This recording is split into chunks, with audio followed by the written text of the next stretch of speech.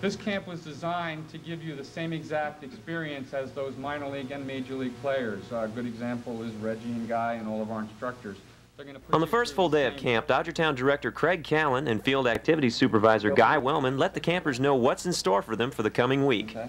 Manager of Albuquerque, and this is his first year at Albuquerque as the manager, so we thought it would be apropos to give him this club this year. Billy Russell. You can hold down the applause. Preacher is his pitching coach, and Dino Evil. Where's Dino? All right. At San Antonio, the manager is Clem Labine. Davey Lopes is his infield instructor, and John Shoemaker. Bakersfield, Frank Howard is your manager. Steve Yeager is his able assistant. And Dave Wallace is his pitching coach. At Vero Beach is Wes Parker. Ralph Branca is his pitching coach. And John Davis. Now, we've got 3 guys that we've just cut loose and let them go wherever they want to go. They're going to be out there to help you. Our roving pitching instructor, Carl Erskine. 2 roving hitting instructors, Reggie Smith and Duke Snyder. Now, I introduced him last night, but our special guest in this camp, who will be umpiring behind the plate today, Bruce, over in the stadium this afternoon.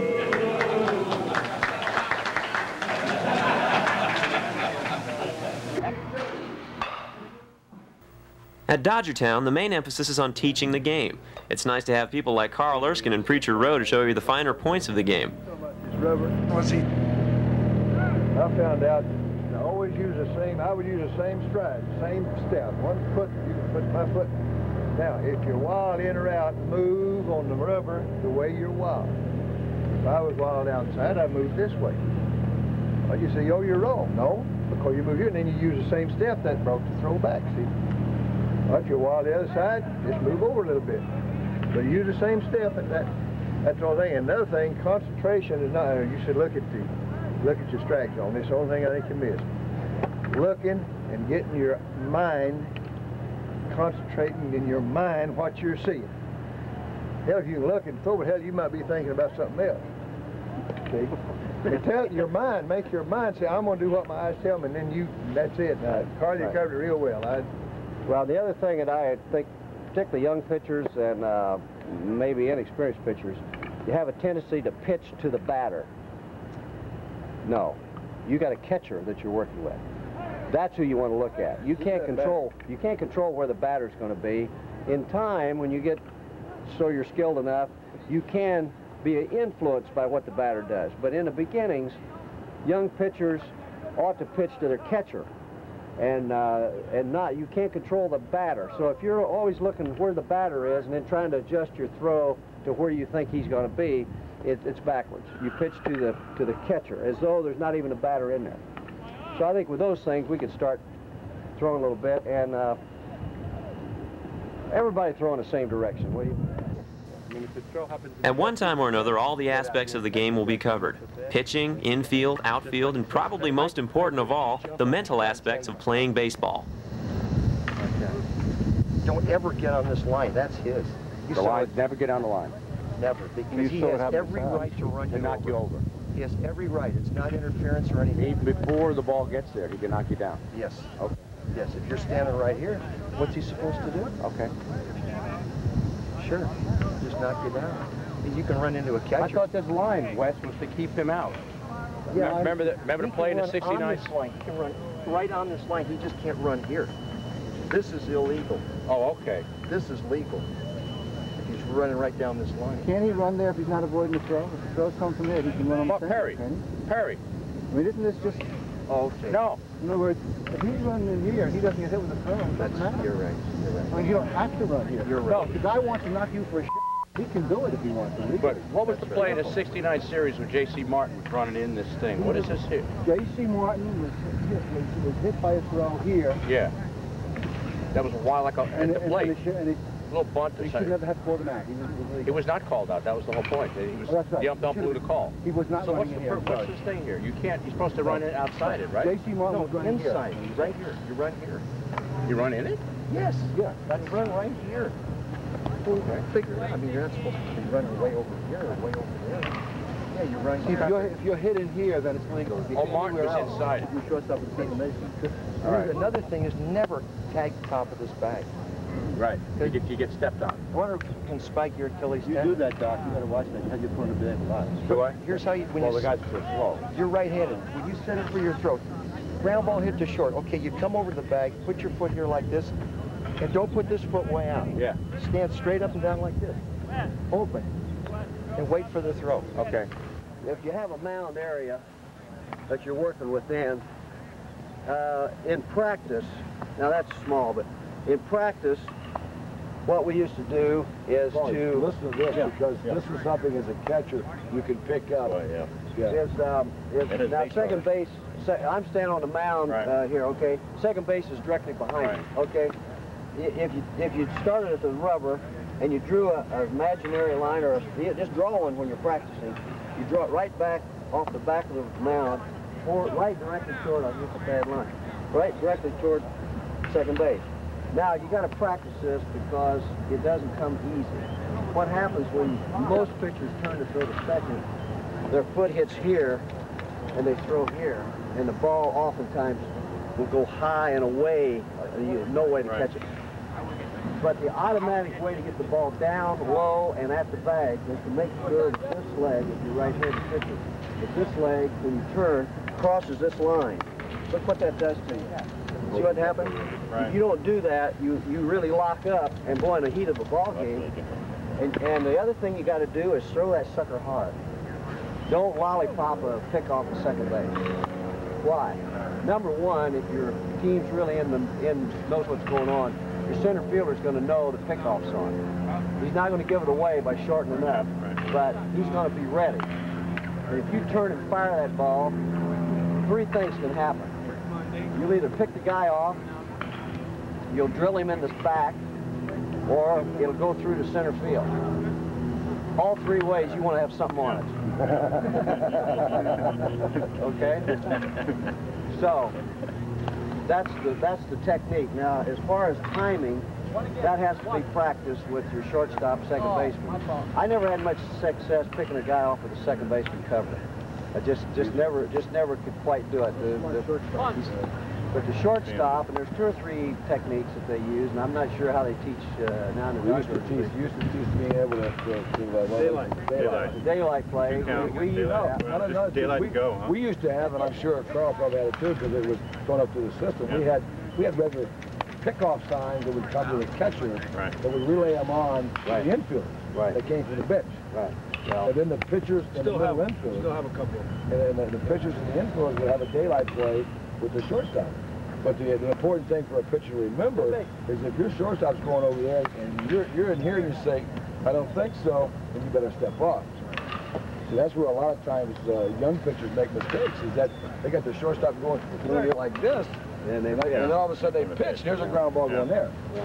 So that's where your pitcher, I mean, the catcher can do the same thing. The catcher can say, step off, anything, or call timeout if your infielders are out of position. As a catcher, when are you going to give that signal to that shortstop? Well, a lot of times it would come from the manager, come from the bench. I mean, we had it before he called a pitch, or oh yeah. I mean, we had 4 bunt plays, if I remember correctly, and the 4th one was the pickoff play at second base when a guy was on first and second, and you know the hitter's going to be bunting the ball down the third base line. You want to get that third baseman in, where the second baseman would go behind, or the shortstop would break in behind the base runner, get him going back, and they would immediately break to third on bunt play 3. All right? And everybody, of course, is coming in. The second baseman goes, you leave second base unattended. All right? But the pickoff play, we used to work it both ways, where the shortstop would go in, break towards it, third baseman came in, and the second baseman came over. And then there was the old pickoff play move that the shortstop went in, For the second baseman, the catcher used to drop his glove or used to throw it up or used to open it. Any movement that the catcher made indicated for the pitcher to turn and fire. It was a timing play. Yeah. A lot of guys could use it, a lot of guys couldn't. But there's a feel of that together, and you get that pass in there just at the split second. Well, you work with a guy. A lot of pitchers are very reluctant. That's the first problem with working on pickoffs at second. They don't like to do it. A lot of pitchers don't like to even throw to first. And why is it that left-handers don't like to throw to first? Left-handers looking right at him, and sometimes guys won't throw. You've got to get past that. So with young pitchers, good time to start, that is a valuable tool for a pitcher to have. I won some games picking a guy off second in a critical time. That's when you do it. 3-2 and the base is loaded. Everybody's geared up to go, you know, and you got to get the ball over. Put that play on, you nail a guy back there that's sound asleep. That's all you need. And things that used to get me, I think probably agree, is that pitcher on the mound that's out there, and the pitcher is in control of the situation. All right, versus the guy that, give me the ball, let me throw, give me the ball, let me throw, because he's out of control. But you take the pitcher that can come here like this. Now, the infielders know him. They've worked together. They've worked on this, and they know. It's just the timing. But you get the guy, the old vet out there that sits here and he looks this way and looks again. He holds the ball. He might just stare at you. And I have found as a catcher that the first time that pitcher holds that ball and stares at that base runner starts to either tip his way where he's going, all right, just by holding the ball. Right, gets back on his field. Just, yeah, he's going to go like this, and all of a sudden he's going back, he's leaning, and I said, uh-oh, excuse me, baby, here comes the automatic pitch out right here, baby. Bingo, bango. Here he goes. I'm already out of the batter's, I'm already out of the catcher's box. My pitchers knew whatever pitch was called, it's now a pitch out. It's great to be able to have someone like Dodger Hall of Famer Duke Snider check out your batting style and give you a few tips on hitting.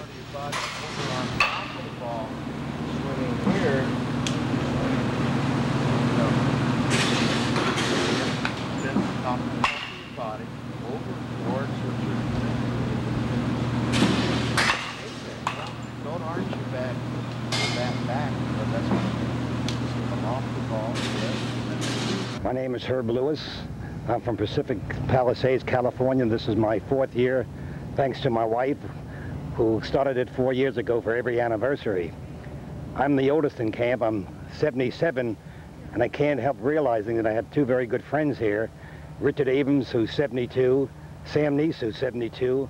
I'm 77, and if you figure it out, that's 221 years of baseball and our love for the Dodgers. Thank you. I'm Richard Abrams. I'm from San Bernardino, California, and Palm Desert, California. And of course, I've been a Dodger fan. I used to live and die as a kid. It's amazing that I'm here. But through my lovely wife, Betty, and my good friend Herb, I'm here and I'm enjoying it. It's great to be here. It's great to be anywhere at this stage of my life. Thank you. Hi, I'm Amador Gonzalez. This is my 4th camp. I'd say hello to my wife, Irene, my kids, Laura, Rebecca, Marco, and Maurice. I hope one of these years I can bring my boy with me, if I can still run after this year, and swim because of all the rain. See you next year. Hi, I'm Richard Miller. It's my 2nd camp. I just want to say hi to Liz and Angela and everybody else back home. I'm having a great time. I miss you guys, and I'll be back here again, I don't know when, but many times. Hi, I'm Tom Nesbitt from Owatonna, Minnesota. I've been a Dodger fan since 1951. I'd just like to thank Diane for this week. My name is Guy Wellman. This is my 19th camp. I've really become a veteran here. My wife, I got to say thank you to my wife, Fern. She sends me here every year, and I really love that gal and appreciate what she's done for me. Thank you. What a great time I've had. Hi, I'm Bill Russell. I've been at the camp here for 3 or 4 years, eating a little bit. I'm in good shape now and think I can make it in the big leagues. Hi, I'm Dickie Vaughn. I'm from Dallas. This is my 8th camp. The weather's beautiful. I'm enjoying it as usual. Thanks a lot. Bye-bye. Hi, Mark Acaba from Upland, California. Glad to be here. Hopefully my body will hold up for the whole week. Say hi to the folks at home. I'm here with King Kong Bundy. We're having a great week. The only thing about it is he's been carrying me all week.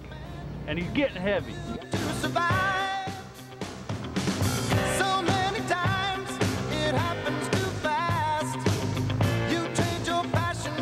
After the instructors have a chance to evaluate the campers, it's time for the all-important draft session. It's time to try and get lucky as they study their charts, scratch their heads, and try to pick a winning combination.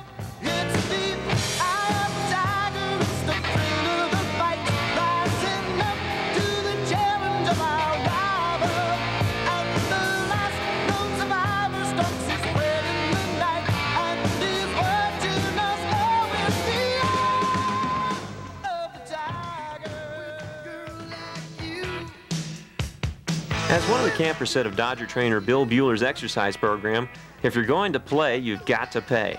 So they're out there every morning moaning and groaning, and sometimes it really does hurt so good.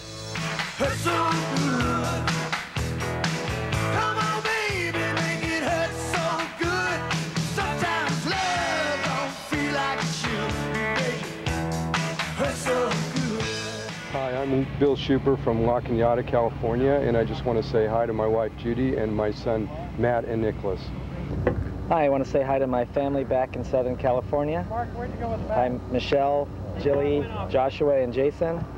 Jason, I'm down here scouting out the camp for you. I know you'll be here in about 10 or 15 years. Hi guys, Dave, Danielle, Aaron, having a great time down here. Ava, thanks for a great 40th birthday present. Really enjoy it. Nice fantasy. Thank you. I'm Sandy Kriegler from Sherman Oaks, California. This is my 4th Dodger camp. I want to say hi to my wife, Shelley, and my boys, Brian and Gregory. Hello, I'm Paul Von Berg, Newport Beach, California. This is my 4th camp. Say hello to my wife, Stacy, my son, Zachary, and my lovely daughter, Megan, whose birthday is coming up on Sunday. I'll see you then, Princess. Bye. Wait a minute, Paul. Whoops. Who on this camera caught a doubleheader? It must be me. I must have caught a doubleheader yesterday. Hi, I'm Ron Leaf from Long Beach, California. I'd like to say special thanks to Jamie, my wonderful wife that sent me here, and hi to Justin and Jeremy. John Neese, South Pasadena, California. This is my 4th camp. Sun came out, and finally getting some good weather to play too. Thank you. Hi, I'm Dick Cook from La Cañada, California. It's a great day. Glad to be here. The way I feel, I'm glad to be anywhere. I'm Sam Neese from Palm Desert, California. Glad to be here, meeting all the veterans, and I'm a veteran. I'll say that. I'm here with my son, John. I'm Dave Hittner from Houston, Texas. I grew up in Brooklyn on the glory days of the Brooklyn Dodgers, and it's just great to be here. If you like getting crazy, you'll love the games that take place in the Camp Grapefruit League Championship Series. It's a 6-game fight to the finish as the campers lay it all out on the line.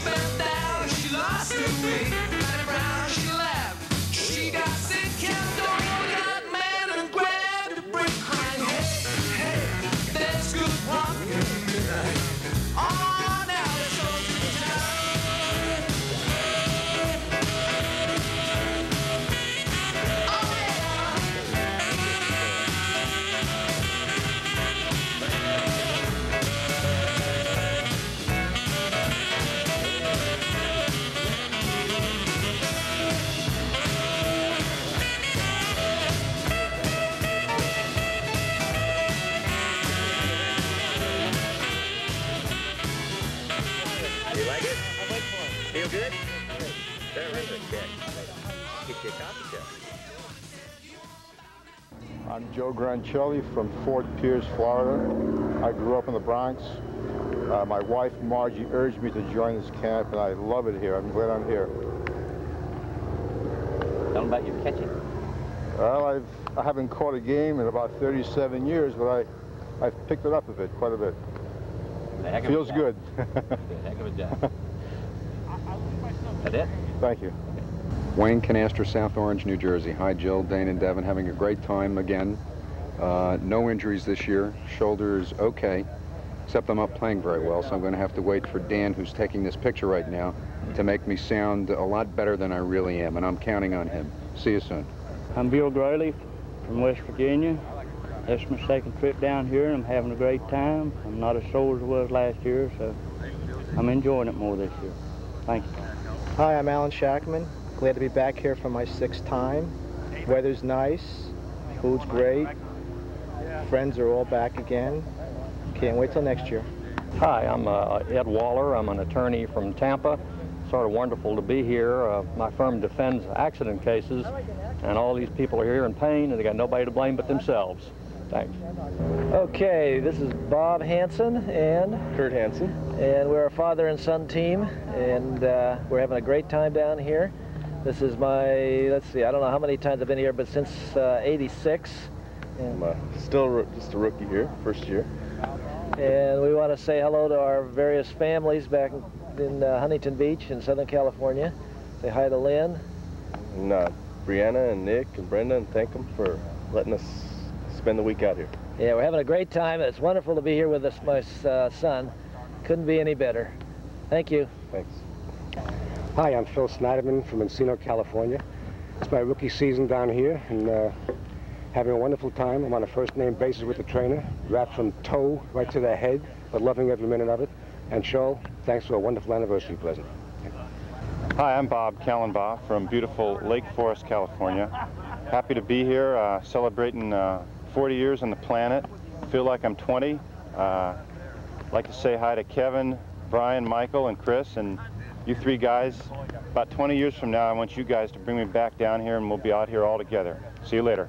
John Junior Marquis, South Yarmouth, Cape Cod.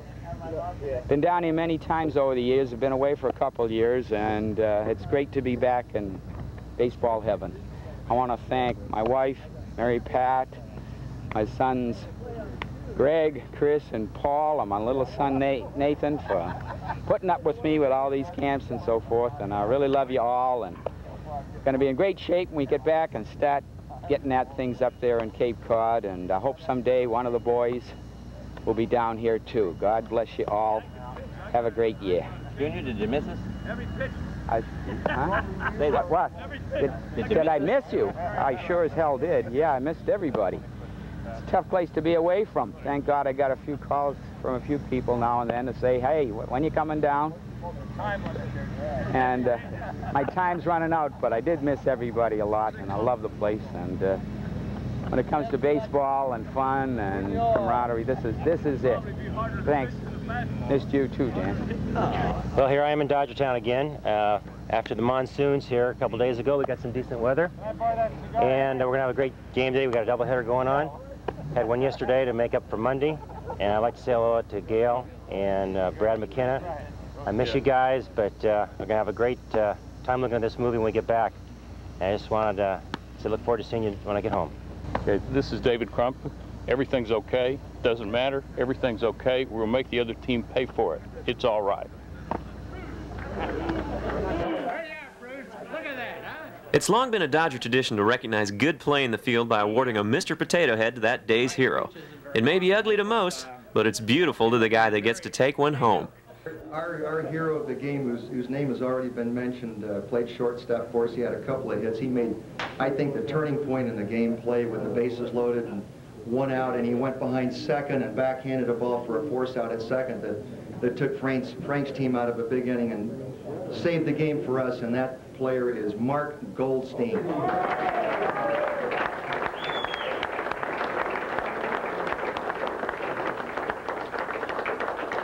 The guy who's getting our Potato Head Award is not somebody who I'm going to stand up here and say he went 3 for 3 and hit grand slam home runs and did this and that and such and so.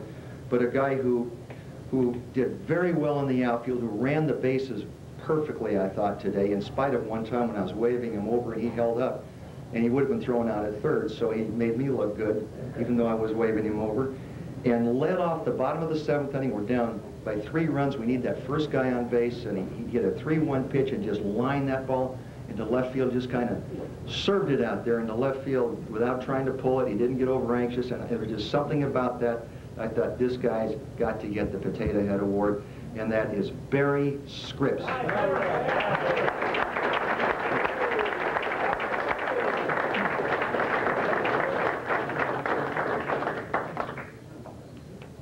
Anybody that can take a jolt from Sal, the human torpedo LaRocca, and still survive has got to get that award. Where's Joe Brancelli? Come on, Joe. All right, buddy.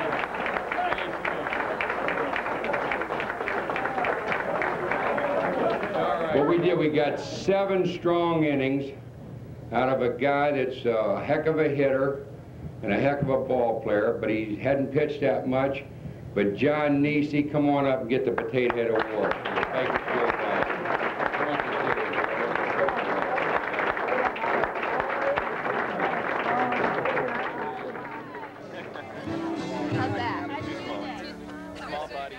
Another Dodgertown tradition is the Western Barbecue Night. How's that one? Better? Too big. Oh, no. Look at that. Kansas Cowboy. Look at that. Too small. That's it. That's it?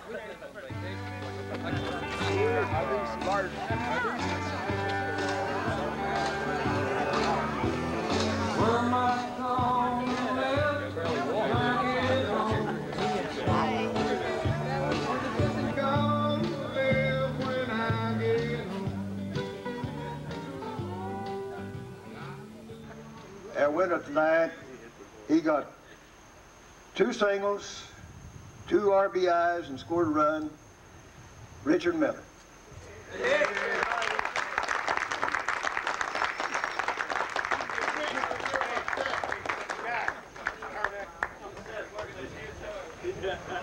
Thank you, Breach. Nice going. One more. I don't know. Potato Head Award goes to Ron Leaf, who had 2 long doubles to left, plus a base hit for a 3-for-4 afternoon.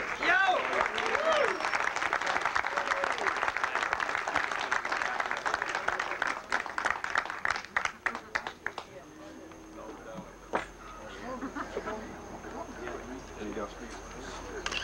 Okay. But our award goes to one of those special guys, a man who started one rally today, scored our first run, kept us going in another big inning. He singled in a run and then scored later. And he's a perennial good guy in this camp, Sal LaRocca. All right. Our man Sal, you want to make a speech? No. No speeches? Do you have any sad stories? No. Yeah, I do. I do want to make a speech.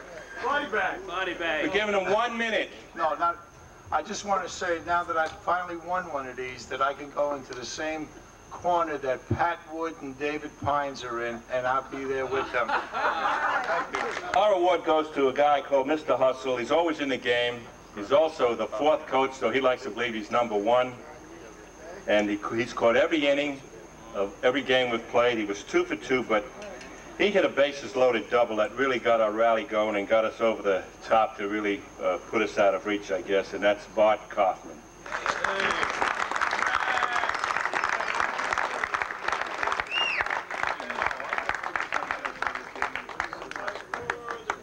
What does that say, Bart? Goofy. Goofy? Bobby Knight would be proud of it. It's also the night the instructors get to have the campers entertain them. Under the leadership of impresario Ralph Branca, the campers show that they have some talent too. We got a great drummer. From the Midwest, we got a harmonica player. I'm not sure where extra harmonica players from. I believe it's Pennsylvania. And then we have, from deep in the heart of Texas, West Virginia. We have a West Virginia. A mountaineer from West Virginia plays harmonica. And then from deep in the heart of Texas, Mr. David Crump. He plays guitar, and this is the team called the Foregone Conclusions. Yay! So So we have from Houston, West Virginia, Indiana, and from California, the Foregone Conclusions. And we'll just take a minute while they set up. Got it.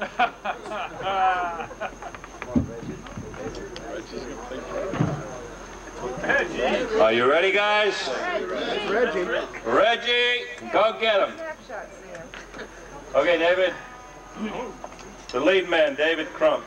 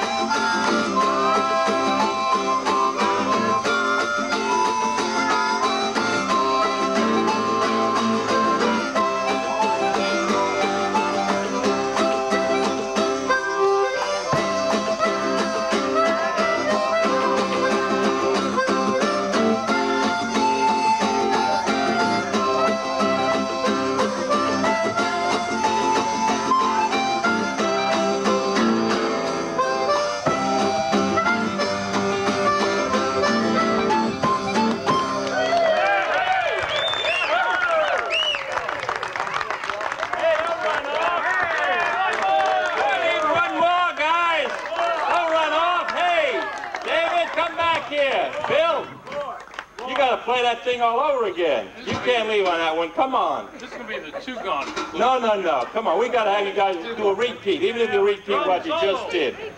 You guys got to come on back. Take it, Reggie. Take a solo, Reggie. Sing it. Yeah, everybody sing along with this one. You are my sunshine. You are my sunshine. You all know the words. Even Seth knows the words. Everybody.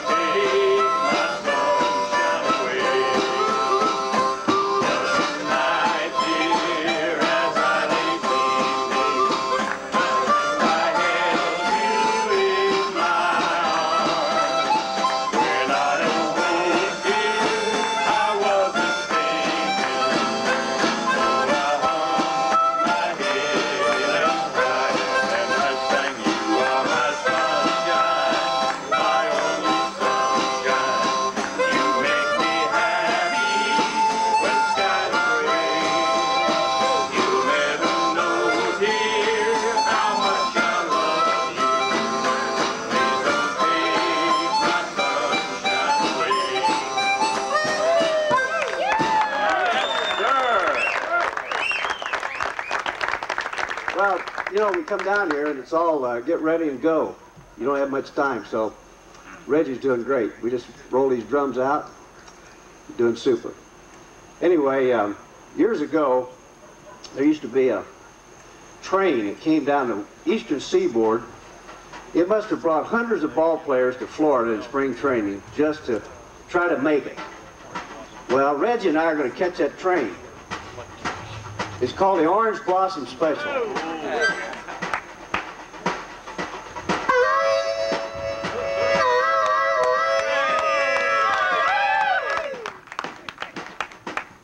All aboard? Dodgertown, Florida.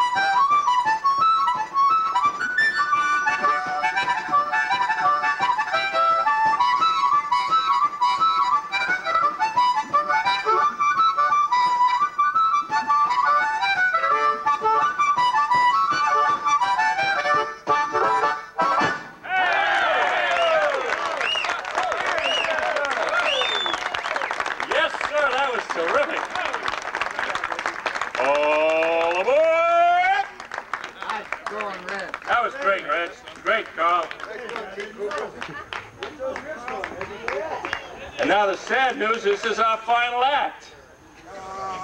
And right off of Broadway, from Annie Get Your Gun, we have our star of the show, Mr. Herb Lewis, and the great song, There's No Business Like Show Business. Mr. Herb Lewis. There's no business like show, business like no business I know. Everything about it is appealing, everything that traffic will allow. Nowhere could you get that happy feeling when you are stealing that extra bow. There's no people like show people, they smile when they are low. Yesterday they told you you would not go far. That night you open and there you are. Next day on your dressing room they've hung the star. Let's go on with the show. The cowboys, the wrestlers, the tumblers, the clowns, the roustabouts that move the show at dawn. The music, the spotlights, the people, the towns, your baggage with the labels pasted on. The sawdust and the horses and the smell, the towel you've taken from the last hotel. There's no business like show, business like no business I know. You get word before the show has started that your favorite uncle died at dawn. Top of that, your ma and pa parted, you're broken hearted, but you go on. There's no people like show people, they don't run out of dough. Angels come from everywhere with lots of jack, and when you lose it, there's no attack. Where could you get money that you don't give back? Let's go costumes, the scenery, the makeup, the props, the audience that lifts you when you're down. The headaches, the heartaches, the backaches, the flops, the sheriff who escorts you out of town. The opening when your heart beats like a drum. The closing when the customers won't come. There's no business like show, business like no business I know. Everything about it is appealing, everything the traffic will allow. Nowhere could you get that happy feeling when you are stealing that extra bow. There's no people like show people, they smile when they are low. Even with a turkey that you know will fall, you may be stranded out in the cold. Still you wouldn't change it for a sack of gold. Let's go on with the show. Let's go on with the show.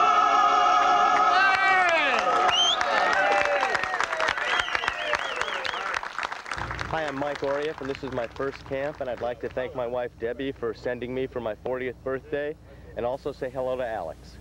Hi to Enid, Eric, Debbie, Jennifer, David. I was just hitting a few home runs. The Duke showed me how, and old Carl Erskine showed me how to do a no-hitter with it. Hi, I'm Chris Favis from Rancho Cucamonga, California. I'd like to say hello to my wife Kathy, my son Matthew, and my daughter Heather. This is my second camp. I'm having a great time. Hi, I'm Andy McIntyre. I'm Andy McIntyre, Hidden Hills, California. I miss Carly and Tyler, and I wish you were here with me like we were last year with Leonard.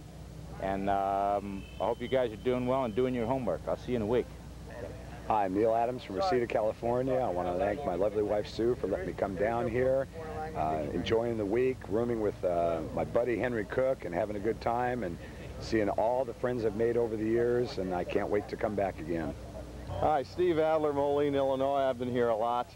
I'd like to use this opportunity of my media exposure to urge Vern Krause, the Pelvic Prince, come back.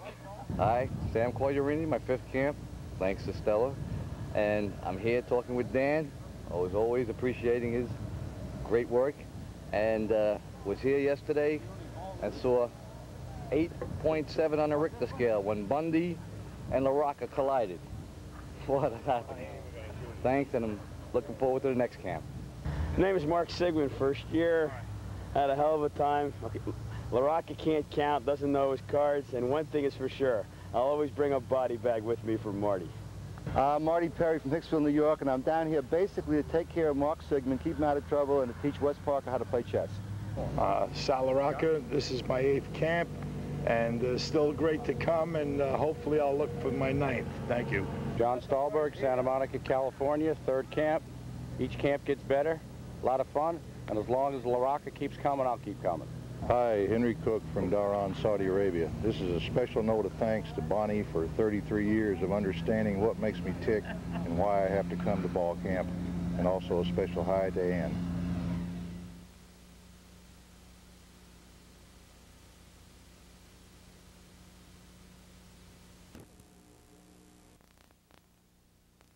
At the November 1992 camp, the question on most everyone's mind was, what went wrong with the Major League club? Listen to what some of the instructors thought might be the reasons. You can't explain why. Yeah, I sat back and watched this team, and it looked like expansion a year early. But the Dodgers the front office made some bad decisions. Some of the players that they counted on got hurt. It's just not the same. Chemistry is not there. The tradition is not there because you haven't come from within. And then when times get tough, you see where they start running to. They just start blaming each other, and they're worrying about making a mistake, and consequently they make a mistake. There's just no camaraderie there. And that's what I saw last year. And unfortunately, it was a bad year. On the bright side of it, we'll get a #1 draft pick next year. I guess we'll get #2. The American League will pick first, and at least the Dodgers will get a #2 pick. I'm a real authority on what happened last year to the Dodgers because I saw them play twice, once in Cincinnati and once in L.A. I will say this. Most people probably not close to pro baseball, at least in my day, there was a real bad feeling when you lost. And if there was ever a motivation to win, is to fail to win. And if that's still alive, Billy, I don't know if that's in a modern player, if it's still there, but I can't believe it's not. There's something good about losing. Failure is a great motivator unless you just let it beat you down. And if you want to dissect the Dodgers and put them together in what happened today, I'll let you do it in your own minds. Because I certainly think that that has a great deal to do with it. So you make your comments, and I don't mean to leave out the third baseman, first baseman, who, my God, rookie of the year, or the left fielder, right fielder, but it's merely the fact that the strength of your club does belong directly in the middle. One, of course, because you've got to have a great catcher. You've got to have a good shortstop with great arm and be able to roam. And a center fielder who can help out the left fielder and the right fielder by being able to cover a little more territory. So it certainly puts that into the context of what a good team is all about. And if there was a failure, you take the Dodgers and just look at it and you see the failure, without a doubt. The pitching staff certainly wasn't that bad, one way or the other. You can't have 40-some-odd one-run ball games, whether it's 7-6 or anything else. Maybe part of the staff in a bullpen would have failed. There's no doubt about that. With Howell being hurt, and not being able to get a really good stopper. But certainly Butler, you can't fault. Scotia's getting a little older, but my God, he's still a great catcher, like it or not, even though he uses his mask once in a while to get the ball. I don't know what I can add that hasn't already been said, but I think talking with Reggie and Reggie getting a new position, I think that what Reggie's going to do is something that needs to be done. It should have been done a long time ago. It never should have gotten away from, and that is back to basics. Back to basics, build within your organization, build from the minor leagues, get the best quality instructors you can find, pay them some more money so make sure that they do a good job. Teach the players how to play in the minor league, how to come up with the tradition, what togetherness means, what it means to know how to play your position and not worry about anybody else's position. But if you do your job and everybody else does theirs, everybody's in the right place at the right time in any situation. I think that is something that really needs to be back, even from the way they wear their uniform. I'm sick and tired of seeing athletes with long pants with stirrups that the wives and girlfriends wear. I'm tired of seeing high-top shoes. I mean, really, honest to God, I'm really tired. If you're not going to play like a big leaguer, then don't dress like something else. I mean, you know, dress like you're going to, like you know what you're doing instead of the way some of these guys dress. But if you make $3 million, I guess you have a fashion statement to make. To be truthful, I would rather have seen them retain their pitches and go with that and hope that you could win games like in the glory days of the 1960s where, you know, their offense was Maury Wills, who either hit a chopper, walk, stole second and third, and scored on a ground ball. And, of course, they had great pitching, and they led by, you know, Drysdale and Koufax, and, of course, he had, what's his name? Padres, and they had Claude Osteen, you know, O'Goma could pitch, too. And they really had a good pitching staff and carried the club, and that's all part of defense. And I think that's where the Dodgers' shortcoming came, and that they didn't have defense. And again, defense wins. You can hit a lot of home runs, but you better be able to catch the ball. 30, 35, 40 years ago, baseball had the market cornered on the quality athlete because it was the only game at that time that paid any money. The NBA was almost a weekend league. The National Hockey League was unheard of. Golf was just there again, another weekend league. Tennis. But what has happened with the advent of, let's say, Pete Rozell's NFL, Larry O'Brien's NBA, Alan Nicholson's National Hockey League, Dean Beeman's professional golf circuit, the PGA, soccer is even there into it to a certain degree. What has happened, because they're paying top dollar today, we in baseball no longer have the market cornered on the quality athlete. We're losing a lot of our quality athletes to other games. I did feel bad about the pitchers this year, because I was in the same shape with them one time. In Pittsburgh in 1947, Hank Greenberg had retired, and they brought him out of retirement at first. Jimmy Bloodworth in retirement, they brought him out and played second. Jeep handled his own third, he had a football knee. He'd try to go to the right, his knee would plop out, and we'd have to take the trainer and go jerk it back. And old Sands described their shortstop. Old Seth was down fishing one day, and old Seth brought his brother down there to go fishing. And in the lake, the bank was, all say, 12 feet down to the water. And his brother's 92. So Seth got his brother out of the car, and he loaded him up with about 6 rods and reels, a minnow bucket full of minnows on either end, on either arm. He hung that on his head, take him down to the boat. So brother started down, and he got overbalanced. He got going faster and faster, and he wound up right on his belly in that boat, broke all his rods, and the minnows are flopping. And Seth simply said, "Brother comes up good, but he don't go down worth a damn." I'll tell you 2 things that disturbed me about the direction the team was going in. About 3 years ago, I listened to a Dodger ball game and realized as the lineup was being announced by Vince Scully that not one of the starting 9 players came through the Dodger farm system. Not one. We were starting 9 different guys from 9 different organizations. And then I think it was in late August or early September, we played a game that I heard on the radio. And the Dodgers made their 7th error with 1 out in the 7th inning, and for the rest of the game, for the last 8 outs, the fans in Dodger Stadium were rooting for error number 8 because that would be a new Dodger record. Now that's the low point as far as I'm concerned, when your own fans are rooting for you to boot a ball in the last part of the game to set a new error record for a Dodger ball club. And I have always believed, and I know that the Brooklyn guys carried this tradition to LA, and it was passed along to me by Drysdale and Koufax and Wally Moon and just the great guys that made this tradition that we have. We've talked about it in the past, about Dodger pride, Dodger chemistry, and you can't have that, ladies and gentlemen. You can't just put a Dodger uniform on a guy who came from the New York Mets or a guy who came from the Cincinnati Reds and all of a sudden call him a Dodger. It just doesn't work that way. You don't become a Dodger just because you suddenly put on a uniform. You have to grow up with this stuff. You have to have it inbred and instilled in you through the farm system. You have to get it from the guys who are surrounding you, who should also have been former Dodgers. Because a guy from the Mets and a guy from Cincinnati isn't going to teach a guy from Oakland how to be a Dodger. It's obvious that there were players that had some bad years.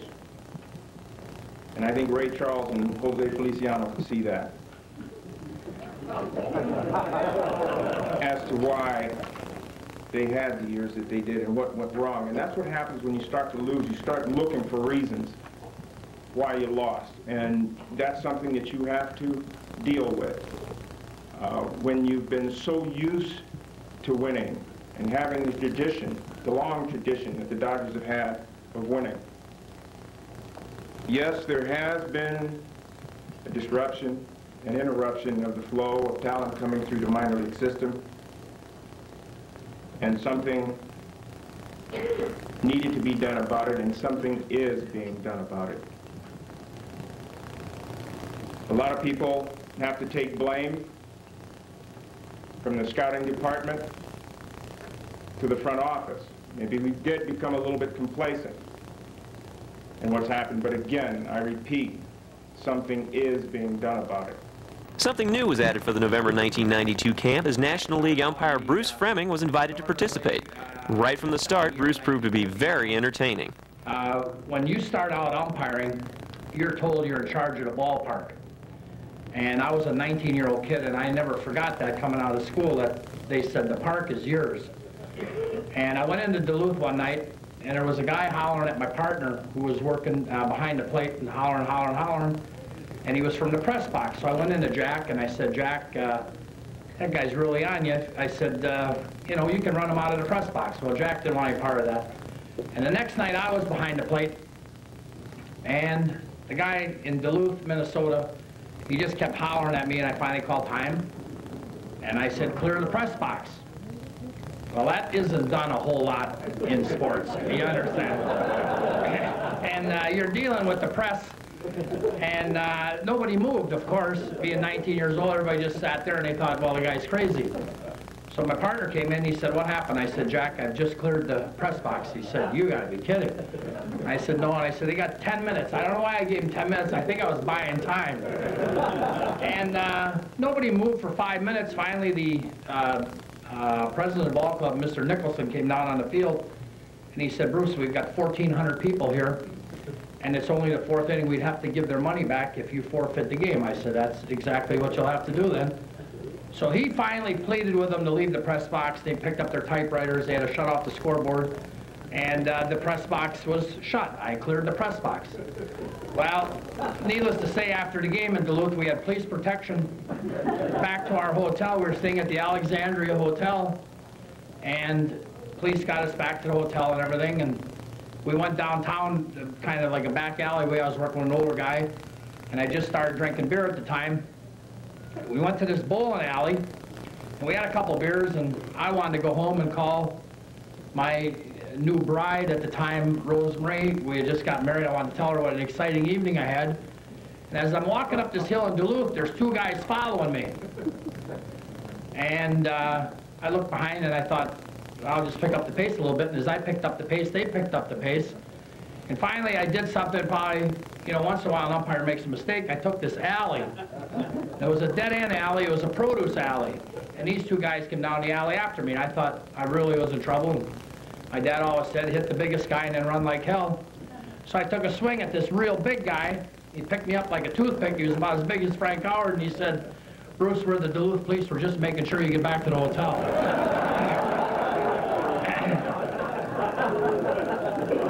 New York City, cold and it's damp, and all the people dressed like monkeys.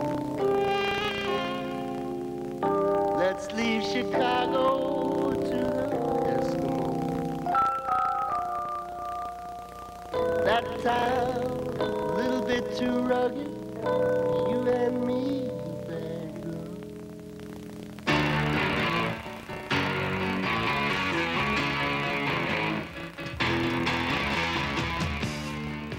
Before you know it, it's the last day of camp and time for the big game between the campers and the instructors. As you'll see, we had a little trouble getting this one started, but what there was of it was really good. Big nasty lady at my side, Santa in a wind blowing hot from the north. We were born to ride. Go down the winter. First, the San Antonio team, which ended its series with a 5-1 record. They were managed by Clem Levine and coached by Davey Lopes and John Shoemaker.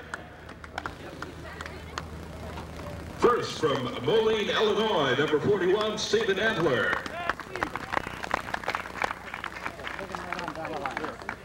Ostervale, Massachusetts, number 4, Walter Benston.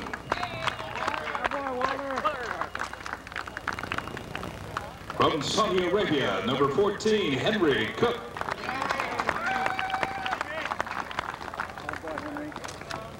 From Rancho Cucamonga, California, number 32, Chris Fapos.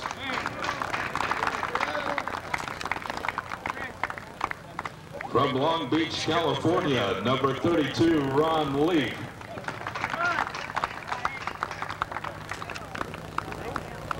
From Arcadia, California, number 32, Jim Leahy.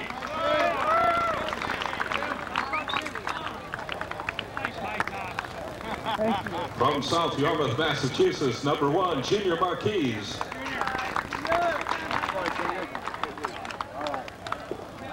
From La Canada, California, number 7, Roger Merrim.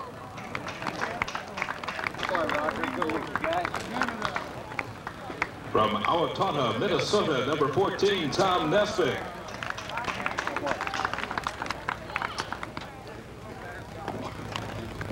From Van Nuys, California, number 30, Michael Urey.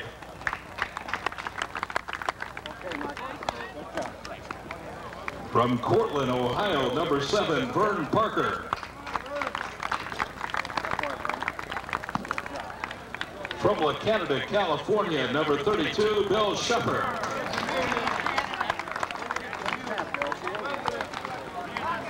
From Bethlehem, Pennsylvania, number 32, Mark Sigmund.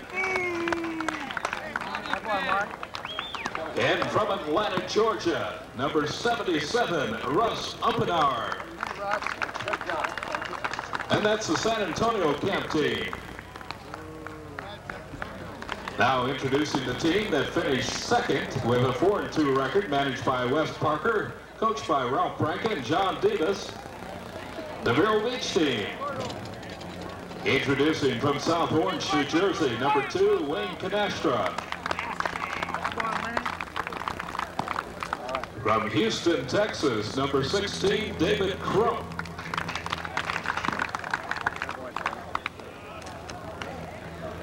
From West Palm Beach, Florida, number 32, Mark Goldstein. From Huntington Beach, California, number 7, Bob Hansen.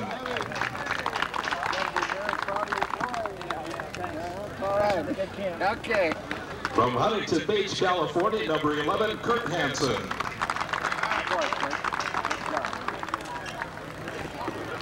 From Houston, Texas, number 10, David Hittner.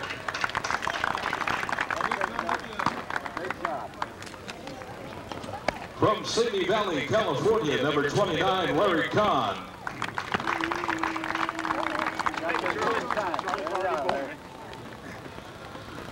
From Indianapolis, Indiana, number 14, Barton Kaufman. From Franklin Lakes, New Jersey, number 4, Sal LaRocca.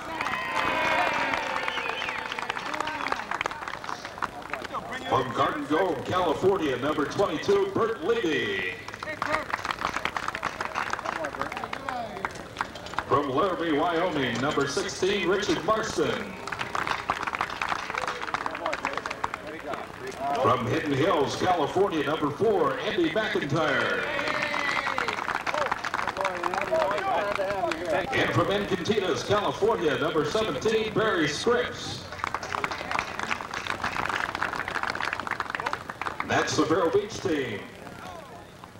Team that finished third with a 2-4 record, the Albuquerque team, managed by Bill Russell, coached by Preacher Rowe and Dino Evil. From Reseda, California, number 14, Neil Adams.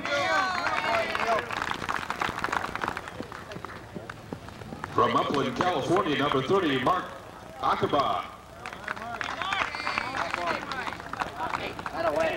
From Carroll, Indiana, number 8, Marv Bittinger.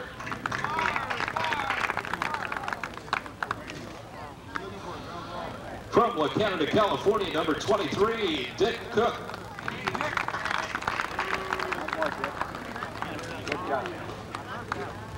From Yorba Linda, California, number 33, Amador Gonzalez Jr.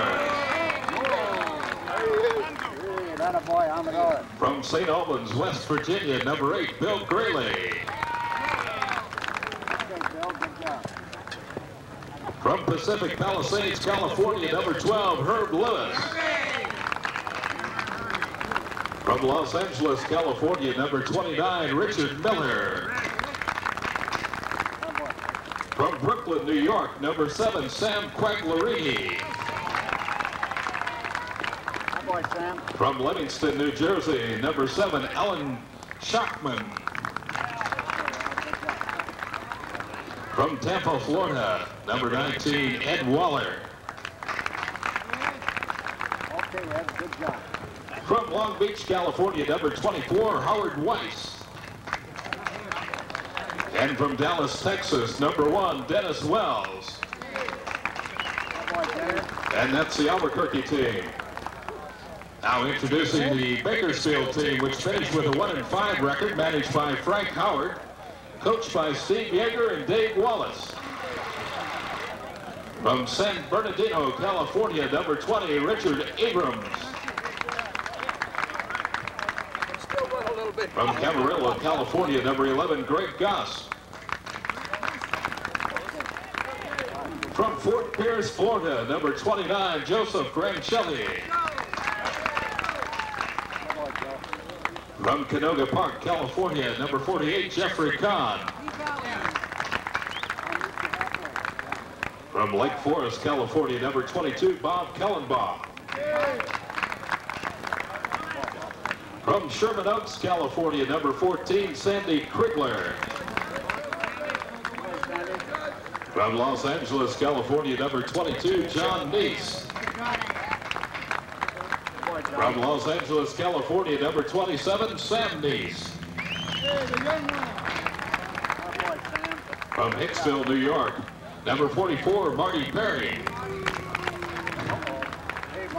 From Reseda, California, number 18, Jeff Sherman. From Encino, California, number 14, Phil Snyderman. From Santa Monica, California, number 10, John Stolberg. From Louisville, Texas, number 1, Nick Vaughn. And from Newport Beach, California, number 1, Paul Von Berg. That's the Bakersfield team. How about a big hand for all the camp teams?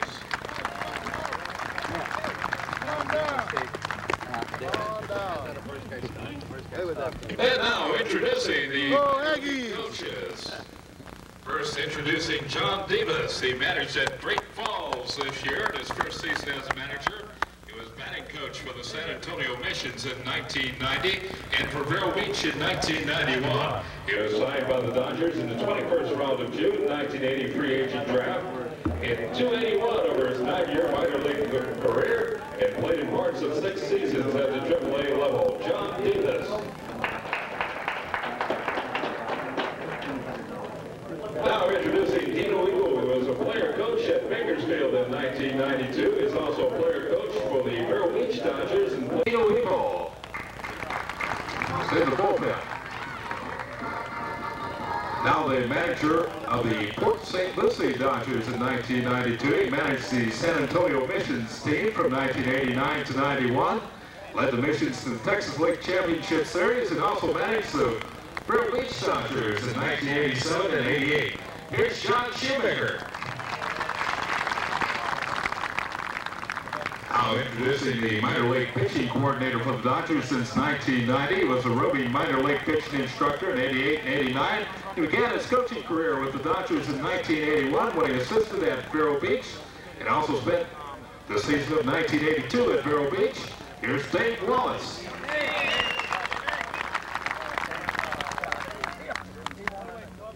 Now introducing today's trainers, Bill Bueller, who's a head trainer. He's in his 41st year with the Dodger organization. He joined the Dodgers in 1952 as a trainer for the minor leagues, was appointed the Dodgers assistant in 1957, and in 1960 became the head trainer, Bill Bueller. Also introducing Charlie Strasser, the assistant trainer. He served the Los Angeles Dodgers since 1985. Prior to coming to Los Angeles, he worked as a trainer in the Dodgers minor league system for 7 years. He also worked as a trainer for the Cleveland Cavaliers for 6 years. Charlie Strasser.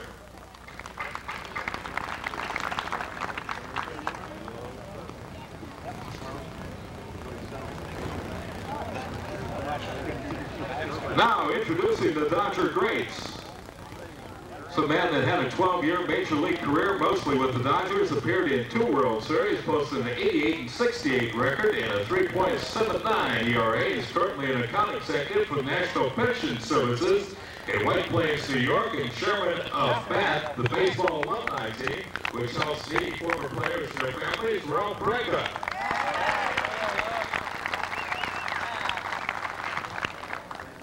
The next Dodger great pitched 12 seasons in the majors, all with the Dodgers. He ranks 10th on the all-time World Series list for most appearances by a pitcher. He won in double figures 6 straight seasons. Broke the 20-year World Series record when he fanned 14 Yankees in the 3rd game of the 1953 World Series as he won 3-2. He's currently the president of the First National Bank of Madison County, Anderson, Indiana. Carl Erskine.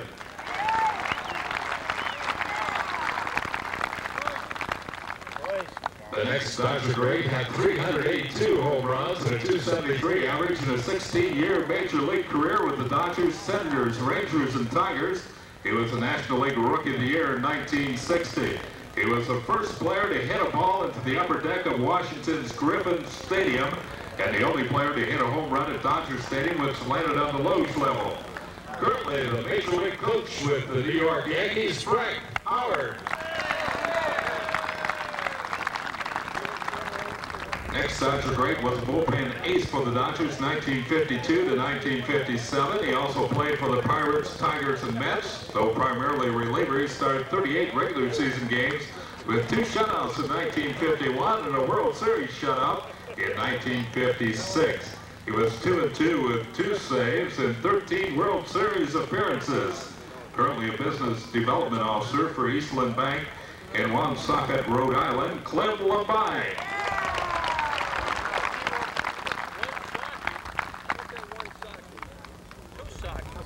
Warming up in the bullpen, 16 years as the manager of the Dodgers makes him the dean of all Major League managers for consecutive service with one club.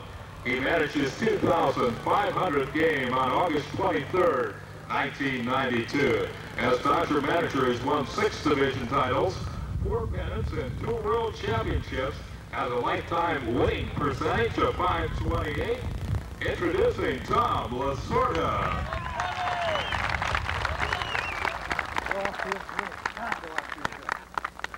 The next Dodger great played 16 seasons in the majors, 10 with the Dodgers, followed by Oakland, the Chicago Cubs, and Houston. Was successful in 83% of his stolen base attempts. Led the National League in stolen bases twice, was a 4-time All-Star, had a career .263 average with 155 home runs while playing second base, third base, and the outfield. Currently coach for the Baltimore Orioles, Davey Rooks.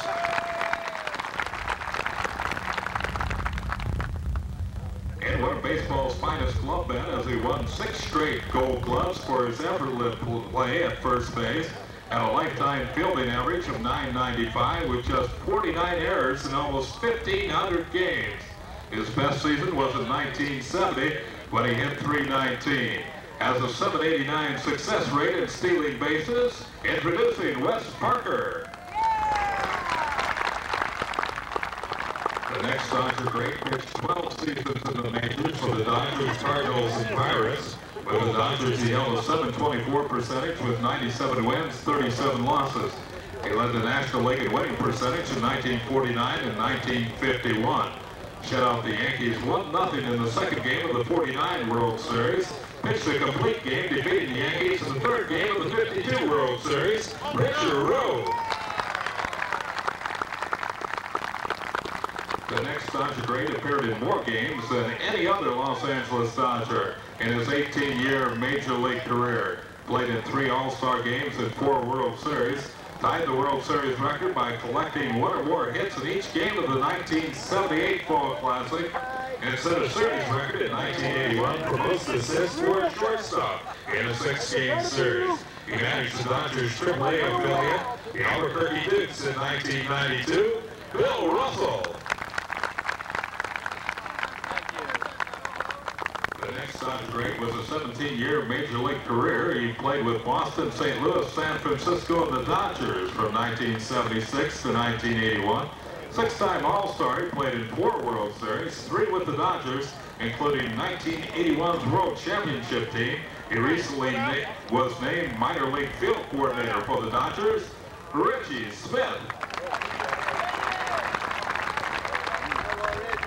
The next Dodger great hit 407 lifetime home runs, drove in more than 100 runs 4 consecutive seasons. As a lifetime .295 hitter, hit 11 World Series home runs and 4 home runs in the 1953 and 1955 World Series. Played for the Brooklyn and Los Angeles Dodgers, the Mets, and the San Francisco Giants. Who was elected to the Hall of Fame in 1980. He's currently a Dodger broadcaster for Sports Channel Los Angeles, Dick Snyder.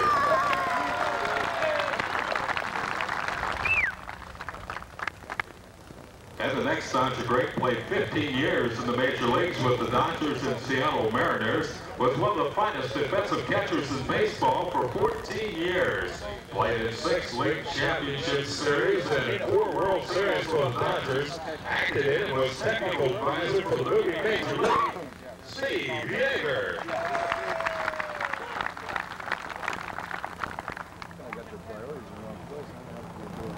Now introducing a National League umpire. He started umpiring professional baseball at age 18. Youngest umpire ever to umpire professionally. He joined the National League in 1971. Was chosen the top-rated umpire by Drug Free Press in 1989. Voted the top umpire in the National League by the Sporting News and a poll of players and managers in 1986, again in 1991. Was a member of the Board of Directors of Major League Umpires Association 20 years, worked 8 League Championship Series, worked 2 All-Star games, was a guest commentator for the CBS playoffs and World Series in 1990, and was a professional speaker for 15 years. Here's Bruce Grimmy.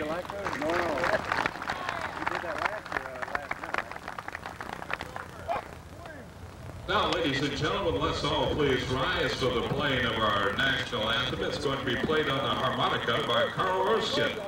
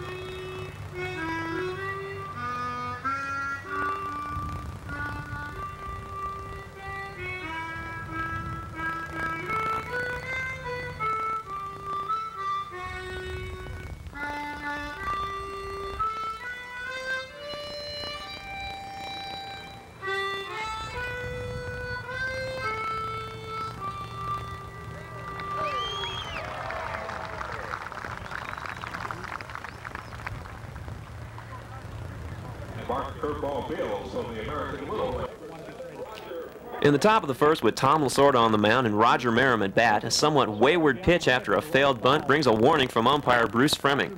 The Campers have a little fun, but they don't score. Tommy's showing some good hustle. You know, he's got that bad leg.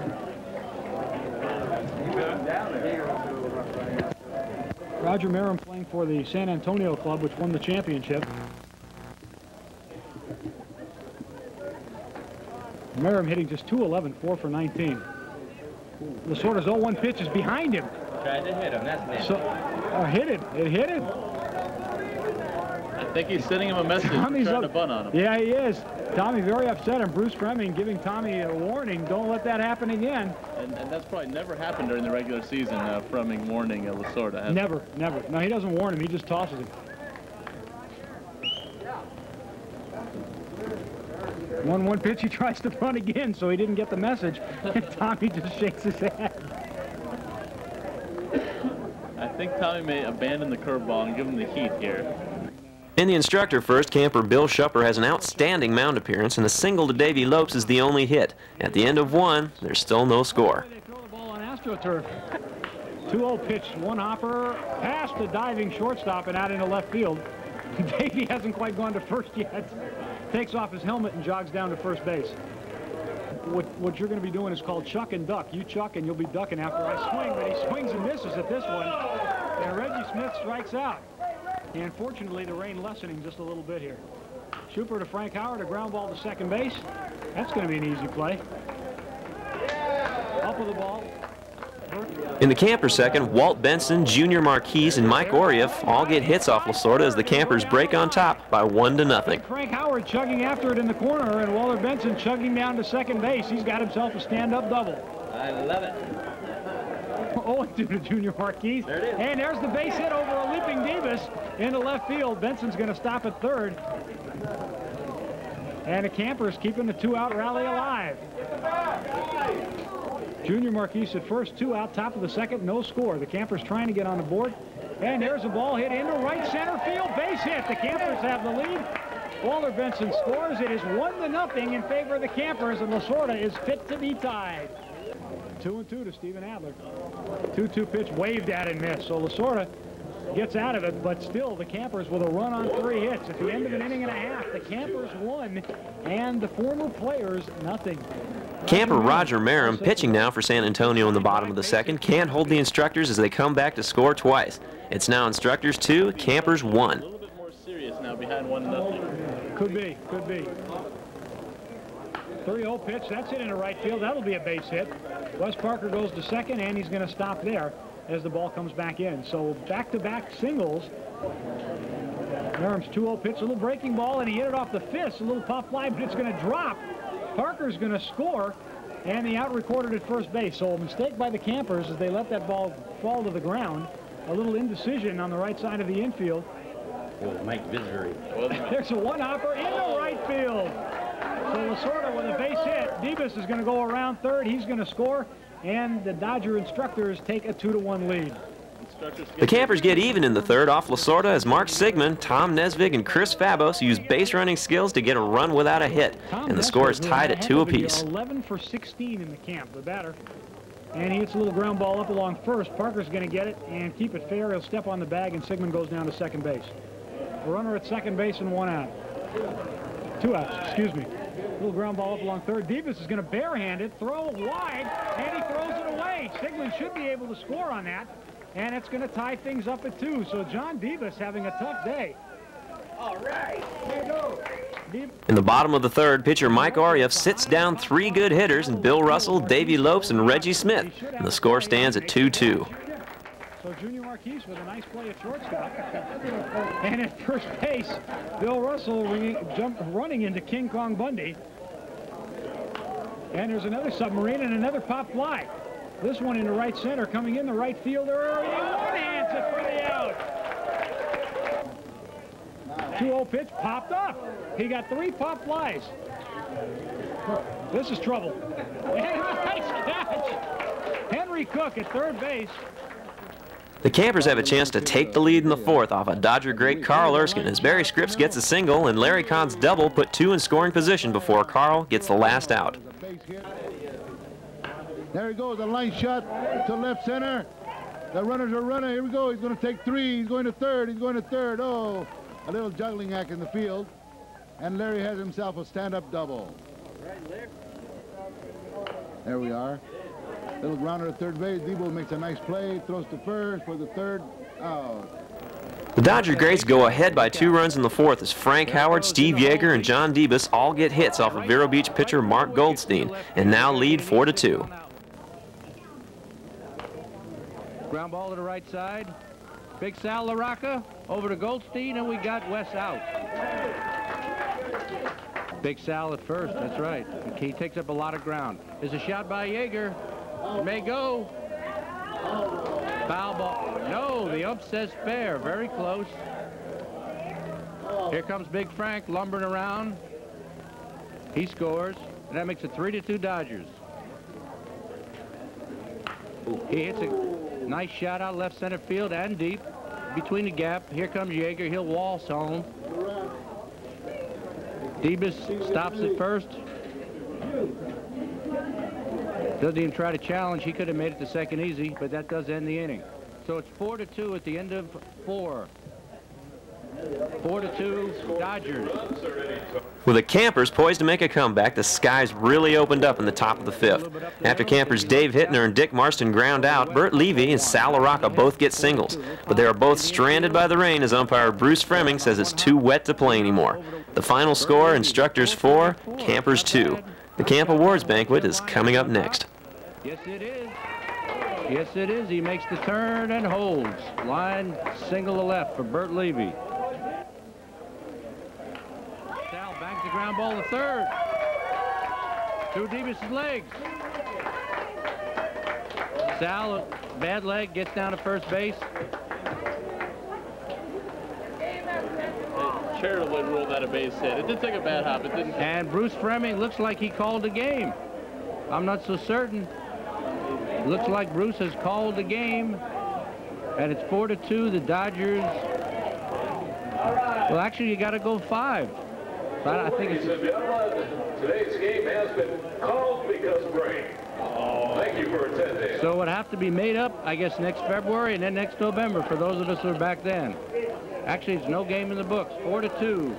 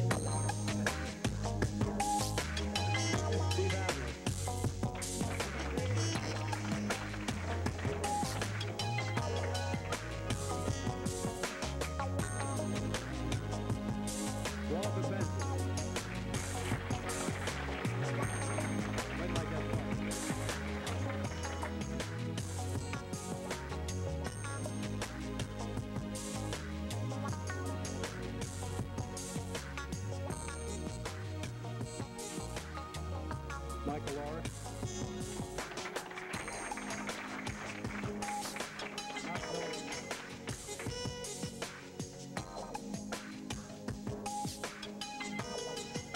Saudi Arabia. No, Henry Cook.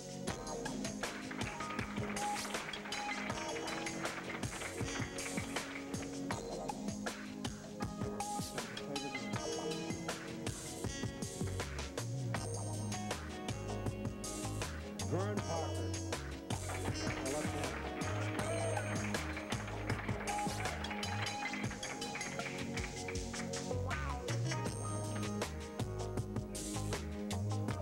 Chris Favors. The thin man. Can he go get him? I'll tell you. Great outfit.